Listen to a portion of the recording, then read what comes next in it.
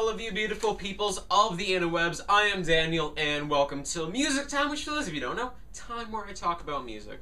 So today on Music Time, I shall be doing a review of Different Class by Pulp, released in '95, which means it's like a year older than me. So, I feel young, or they feel old. Something feels something. It doesn't matter, but one thing I want to say before I really get into it is Different Class. This is probably one of my favorite albums out there, and for a long time it was my favorite Pulp album, but now I've gotten to the point where I honestly, Pulp is, I've been listening to their stuff so much, I really can't pick favorites anymore. It's tough, but I personally love this album to death. Not a single bad song on it. Everything is good. I love just tons of things there, you know. One of the things for anyone that's heard me talk about Pulp before I really get into this is I love just they have these unique views on things like relationships and sexuality, and that definitely shows here. And that's some of the main themes on this album. Also, it's, you know, as the title would suggest, it's about a different class, you know, and just, you know, speaking of different classes, that's what the first song on the album is, which I love it. It's an amazing intro track. The song Misshapes, starting off the track-by-track review. I took notes, very, very fancy. So the song Misshapes, one thing I love about it, first off, you know, I love an album that has an intro and an outro. Different Class has those, and they're both amazing. Misshapes takes a few seconds where it's sort of slow, and then it just kicks off, it goes, it's amazing, it's great, Misshapes. And essentially, it's about anyone that's ever felt like a misshape, a mistake, or a misfit, or essentially just an outcast, you know, like they do not belong in society. The people that are, you know, pushed away from being able to participate in things that, like, you know, the regular or, like, popular people might be able to participate in. And the song is essentially, it's a revenge song. It's about coming up together, rebelling, you know, with unity of all the misshapes out there, and just taking back what should have been, you know, everybody's, and just getting it. But the thing is, this is, like I said, this is a revenge song. This is a song about rebellion. You know, lots of anger in this song, but it's also a bit fun. But the thing is that they're not talking about, you know, going in, blowing people's brains out, like some people might think. In fact, they're talking about taking the town back with their minds. Like, they're gonna use the smart powers to do stuff. Anyway, so yeah.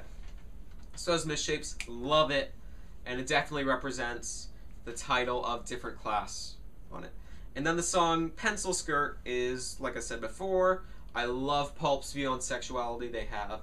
If you look at the album His and Hers, which is prior to it, and a bunch of things, bunch of other Pulp songs, you'll see that many of their songs are about this glorified sexual perversion and knowing that it's wrong, but loving every moment of it. Take, for example, the song Babies from His and Hers. That's a song about hiding in your girlfriend's sister's wardrobe and watching as she gets it on. So yeah, which, that's Babies, by the way. It's on the previous album, not on this one.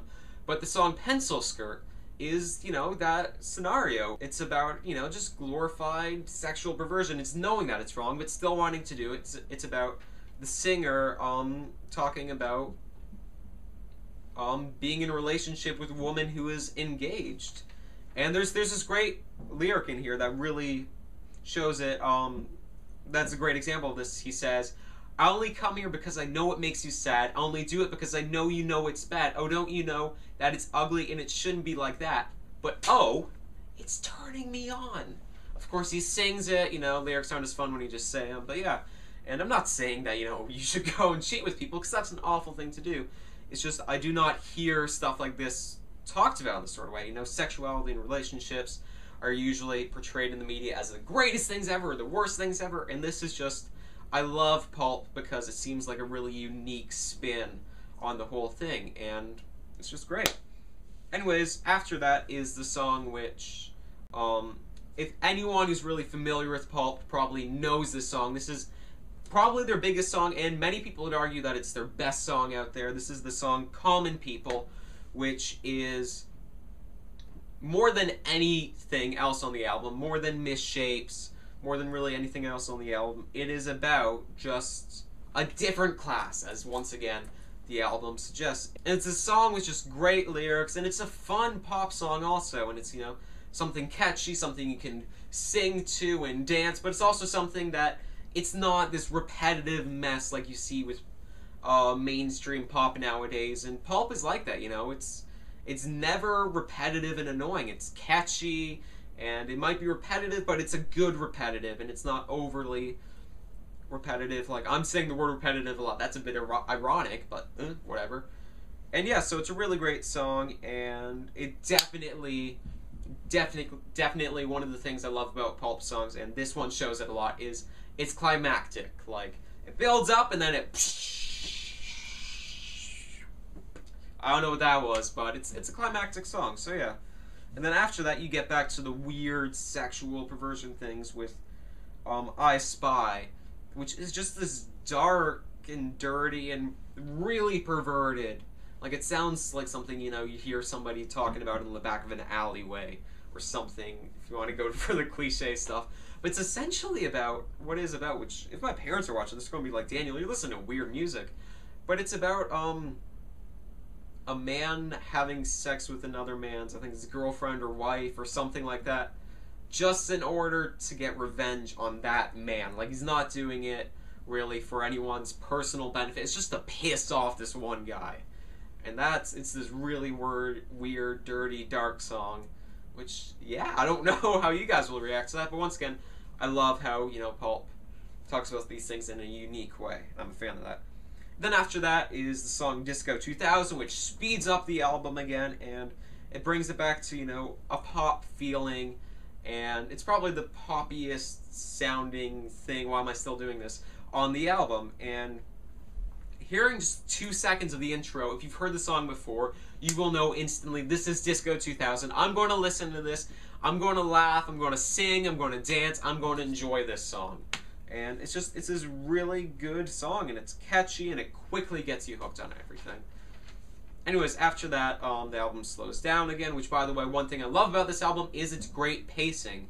And so the next song is Live Bed Show, which slows down the album. But the thing is, there are slow songs on the album, but there's no slow songs that are boring at all. This album is never a boring, well, maybe a bit later. I'll deal with something later on.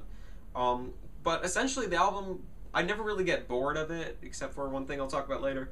And the Live Bed Show, you know, it's slow, but it picks up, and then it gets slow again. It's just this nice pace. Then after this, I might get some people disagreeing with me, but the song Something Changed, I think it's a great song, I love it, but I do not think it should have been on Different Class. There's just something about the song. If you've listened to Different Class before, comment down below, tell me what you think. Essentially, I think, though, it's a great song, but it doesn't seem to fit in the whole vibe of the rest of the album. I don't know what this is, but it is something. And it doesn't seem to fit as well. It's still a great song. It's a slower paced song, but it's great. I love it. And then also, one of my favorite songs of the album is the one right after Something Changed, and it is Sorted for Ease and Whiz. And it's this amazing feel-good song, which is just, it's relaxing, it makes you feel worry-free, it just makes it feel like, you know, everything is right in the world for the 3 or 4 minutes, however long the song is.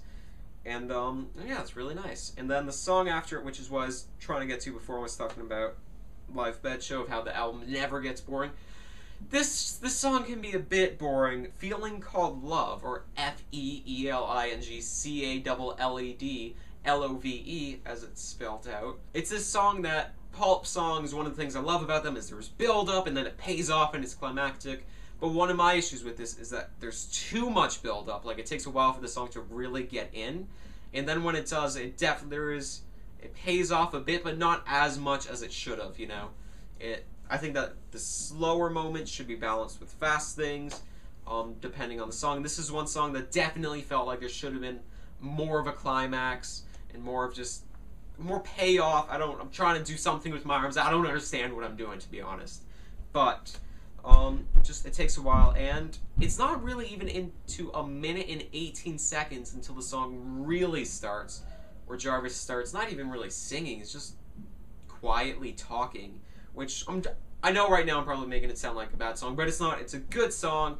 It just, I find it to be like, it's too slow in the start, and it doesn't really pay off for it later. But it is a great thing, and it's one of the songs, again, that talks about love being this dirty thing that you're hooked on. Like, you're addicted to it, you don't understand it, it makes no sense, but you love it, and it's dirty and weird, and yeah. Speaking of dirty and weird things, Underwear is the next song, and this is personally my favorite song in the album. I think it's beautiful, has great lyrics, has great rhythm. The instruments and Jarvis's voice go together just perfectly, and there's build-up, there's climax, there's everything that I really want out of a Pulp song, and it just, it's paced perfectly.